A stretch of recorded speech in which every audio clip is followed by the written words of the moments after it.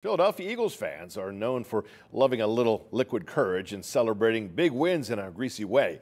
And as the Birds make their Super Bowl run, Fox 43's Alyssa Kress shows us how one Lancaster County brewery is combining the two with a brand new beer. Can by can, a Lancaster brewery is churning out the perfect beer for those passionate Eagles fans ahead of Super Bowl 57. We're going to sell out of this guy real quick. And its name, well, it's a Philly thing. We like to climb poles in Philly. We became famous for it. I know other places have done it, but I don't think anyone does it just like Philly. As last Sunday's NFC Championship clock wound down, Spring House Brewing Company was brewing up something special. We had developed the beer, we had developed the label, we had everything ready to go, and as soon as, well, I probably issued it fourth quarter.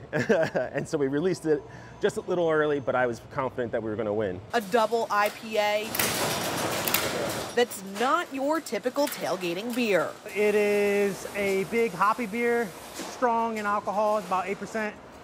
And then we added a little bit of blackberry and milk sugar. So that is just to kind of accentuate the fruitiness of the hops that we used already in the beer.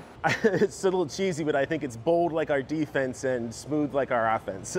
And with the Birds getting ready to head to Arizona, it's time for it to be all canned up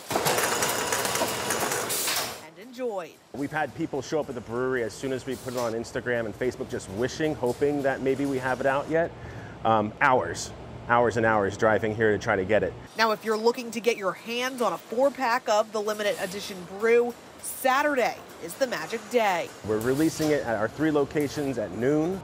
There will be other locations around central Pennsylvania that will have it, but limited quantities. After that, time and the result of the Super Bowl will tell. If we can, there may be a second edition right before the Super Bowl, and maybe after the Super Bowl, we'll see. But we're working hard back there to really keep up with demand. One thing's for sure, Eagles fans are hoping to hear the words "grease the poles" in the near future. Alyssa Kress, Fox 43 News.